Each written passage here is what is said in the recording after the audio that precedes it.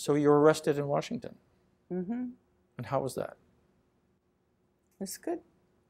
And how did you get down to Washington to be arrested? Did you just say, I'm from Fort McMurray, I've decided to go? Well, actually, my friend Margie Kidder called me up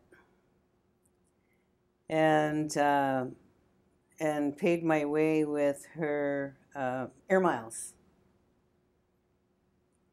And we stayed at her friend's place in Washington, D.C.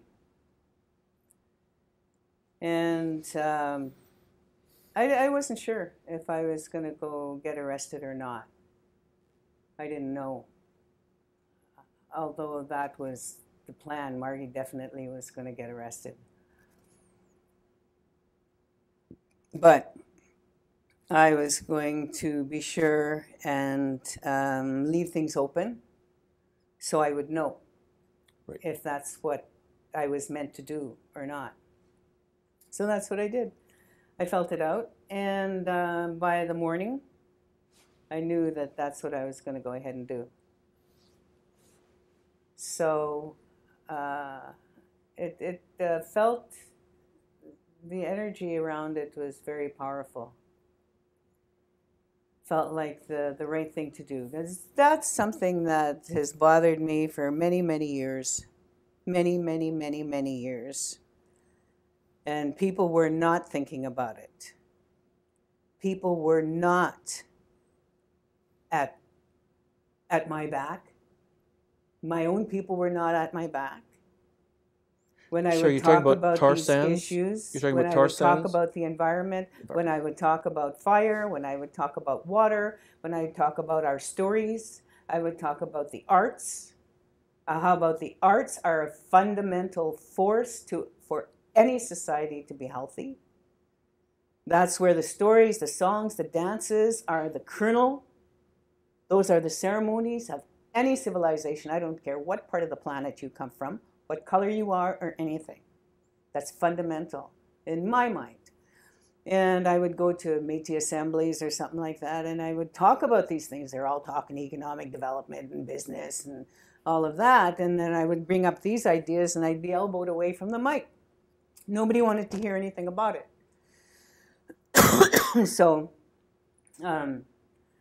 I got very, and then, you know, on the other side of it, you go amongst environmentalists, and you know, it's quaint, but you know, the whole idea of who we are as Indigenous people belonging to the earth was not really considered all that important. Still, you know, the idea of us being kind of a little primitive was there, and you could feel it.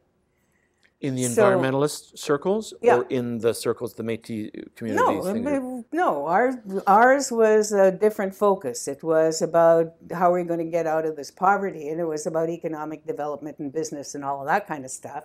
And on the other side of it is our people were, you know, handy and nice for certain things, but certainly had no place at the core of the environmental movement.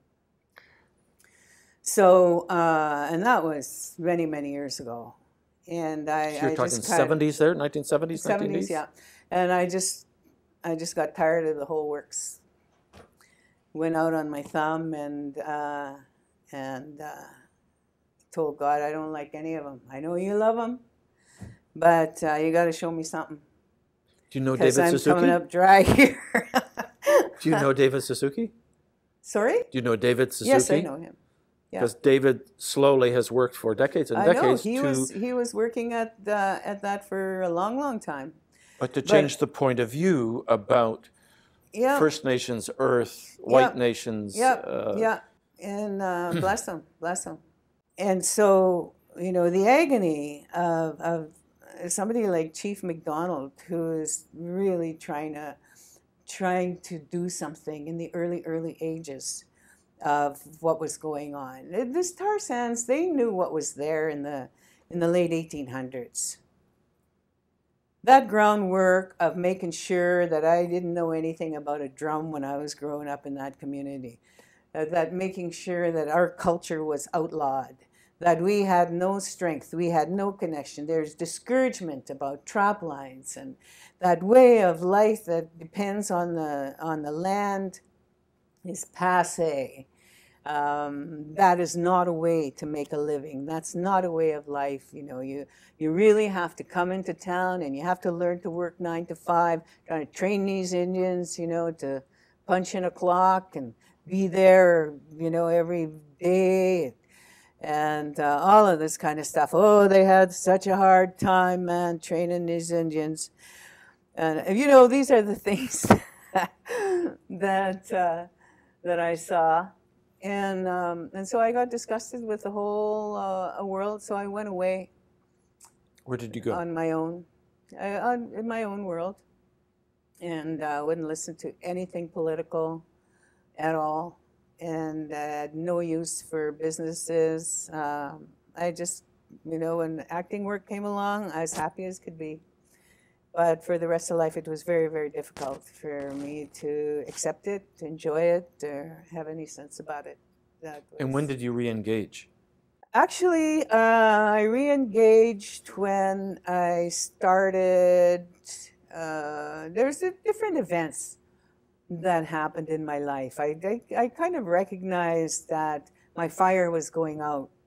And that's from too many years of doing other people's dreams, other people's creative endeavors. You mean in terms of theater and television, or do you mean broader just world? Being an actor, and just, you know, being a little color or a little flash or something, and somebody else. We need a bit more wallpaper. We need some First Nations wallpaper. Get Tantoo. That's right. Don't give her too many words. And so, yeah, and then after a while, you know, if you don't express yourself and don't tell your own stories, then your fire starts to go out. And with the, you know, attempted genocide and growing up without the stories, without the ceremonies, without all that, I didn't have my own drum.